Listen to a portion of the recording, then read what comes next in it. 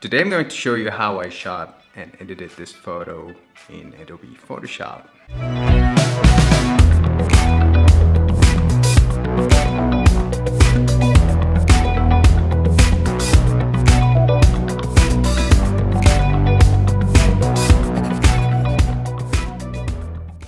Hey, what's going on YouTube? My name is Mo and I'm a car photographer from Bahrain. If it's your first time around this channel and you'd like to learn all about car photography and Photoshop, then go ahead and subscribe now so you don't miss out on all the cool stuff that I create every week. Alright, this is kind of different. I'm going to actually take this camera with me and I'm going to show you how I'm going to light paint the interior of the Q7. Now, I'm going to use the Ice Light 2 for light painting. I prefer this because it's very soft, but again, it's very expensive. And there are many other alternatives like light sticks and you know, things that you can just get from Home Depot, just like Jimmy Zhang, and his images are just crazy gorgeous. Now the other thing that I'm going to use is the Sony a7R II. I borrowed this from my friend Ali Rafai, who is Bahrain finance photographer. I'm going to leave a link to his Instagram profile in the description below. And the new 24-105 G lens from Sony. So no more Metabones adapters and Canon lenses that loses connection every now and then. All right, so let's go. And here we are. All right, so I have the Q7. Tried to find a very dark location. This is the darkest thing I could find in this area. Now I'm going to turn off the main fluorescent light in the garage. And a few things to note that I'm going to use the app on my phone to control the camera, which actually, let me show you how it's set up. All right, here's the setup. And here's how I framed the shot so far. I've set the focus. I'm on f13. The shutter speed is at 5 seconds for long exposure. And I turned the window down so any reflection within, you know, light painting will be removed. We can always comp in the background or the backdrop later on in Photoshop, and that's why I brought it down. That's it for now. I'm going to turn off all the lights I could possibly turn off, and I'm going to use the app to control this camera, and I'll be sitting just right here light painting. Alright, just one more thing before I close the lights. I'm going to take multiple exposures, and I'm going to start with the front of the car. So from the outside, I'm going to light paint on the dashboard from the outside. And I'm going to do the same from the inside in part. So I might end up with, I don't know, let's say 6-7 different images. And then I'm going to combine these in Adobe Photoshop.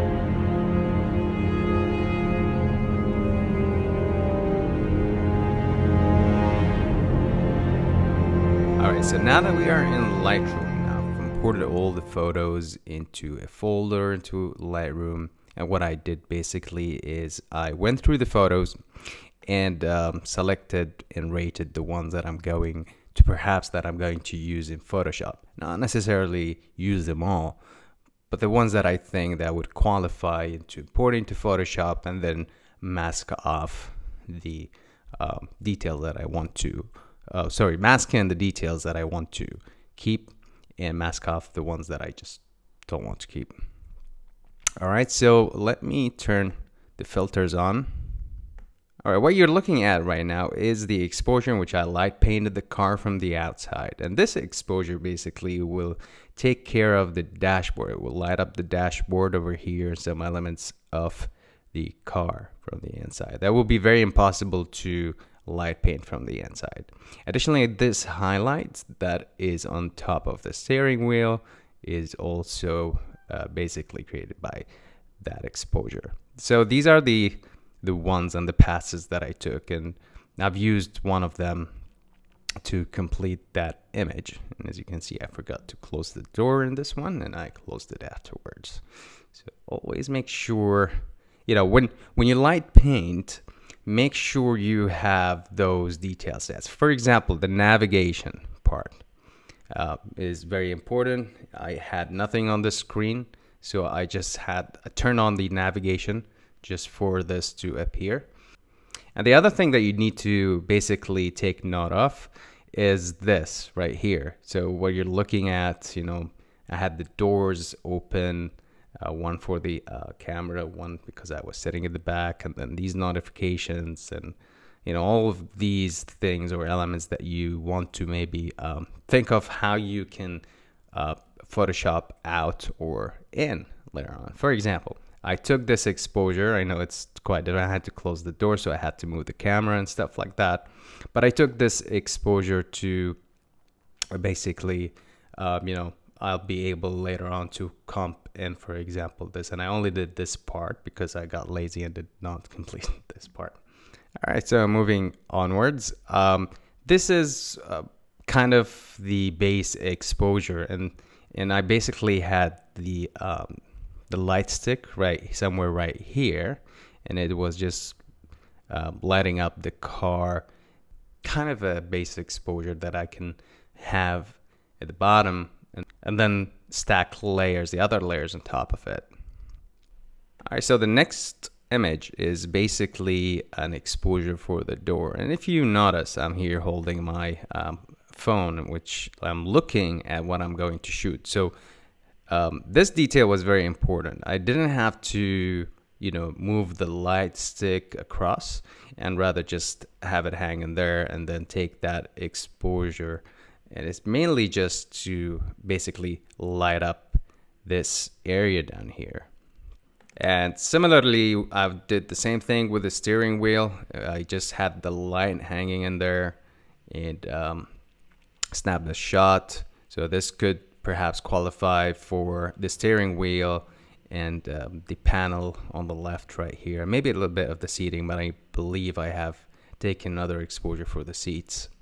And then of course I took different variation, which I actually moved the light stick or the ice light across to light paint not just the steering wheel, but also the seats, a bit of the dashboard elements right here, and the panel down there.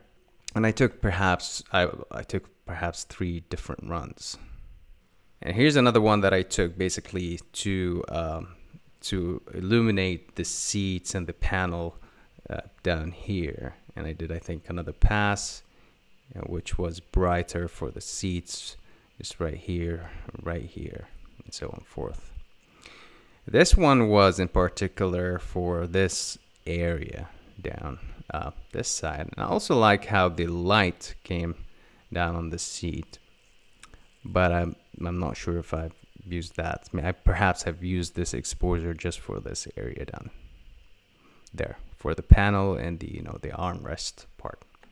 Now in this image, I did not move the light stick. I actually have rotated it a bit towards the driver's seat, and then I snapped that exposure. And I just wanted to get, you know, these details like this fine line over here, and how the that's the armrest kind of thing just lit up. And I believe I've used this exposure for this seat, but it came in a bit hot. Maybe I shouldn't have just used that, but again, that's something that I can always go back and change in Photoshop. All right, for this exposure, this one in particular, I just had the sunroof open, and I just wanted to, you know, get like another kind of a shot just in case I needed to use it for the seats and as a base exposure. However, I think I ended up using this exposure for the seat over here. And here's another variant of, you know, just before ending the shoot, I say, you know what, let me just go outside, take another shot just to make sure I got it all right. And if you notice, I did not actually swerve the light stick towards the end. I just wanted to illuminate this part of the car. And of course, the last exposure, which is the one that I spoke about for the dashboard or the panels or the virtual cockpit. Yep. So let's go into Photoshop and show you how it was done. So now once you are in Photoshop, it becomes a matter of, very, very simple matter actually. It's just a matter of masking things in and out. Of course, I had most of the layers set into lighten, but also that doesn't mean that for a certain layer, I want that light to hit the door, for example. I just don't want it to ruin the shot because, it's all about, lights and shadows. And sometimes when you put all the layers into lighten, you have a very bright image that you basically can't use. So these are the 8 layers that I basically have selected, which led into the final image. Now, I'm just going to walk you through the layers and the masks that I've created. Yeah, let's get rolling. So like I said, I used this exposure as the base shot, and I had a mask on top of it, and I just wanted to mask out the navigation part because this base exposure kind of moved a little bit and just couldn't like fit everything into place. If I would fit this here, then it won't work the same thing for the navigation, so I just removed it out completely. All right, moving forward with the external shot, see how things now kind of coming together. You see how it lights up the dashboard and a bit of the steering wheel. And now if I enable that mask, you'd see that I just basically masked out the light, masked out some of the elements in the car itself. All right, I called this layer the fine line layer because I just wanted to add the line, but I think I ended up like adding all of these exposures. And so if I just remove the mask, there you go. So it basically, that line over here and the exposure on the seat itself. Now the next exposure is for the seats, as you can see. And if I just remove the mask, you see I basically removed the light and I removed the reflection in the mirror down here. And you see how things are coming together right now. It also kind of lit up the steering wheel because I knew that there was one layer that will dominate the lighting on the steering wheel. All right, moving onwards with this kind of dashboard and overall exposure for the dashboard and this panel down here. If I remove the mask, you see that I've masked out some of the elements, especially the wheel, the steering wheel, and I removed the light from it. Now this exposure is basically for the steering wheel. If I remove the mask, you'd notice that I basically removed the light, and some of the when you do light painting, it leaks a lot to different places. So you need to make sure that you remove those leaks and they don't interfere with the other layers. These kind of lights don't add up together. Like some of the lights coming from the left, and suddenly it's going, the shadow is gone, and then you have a light from the right, and that looks flat, and that's something that you want to avoid.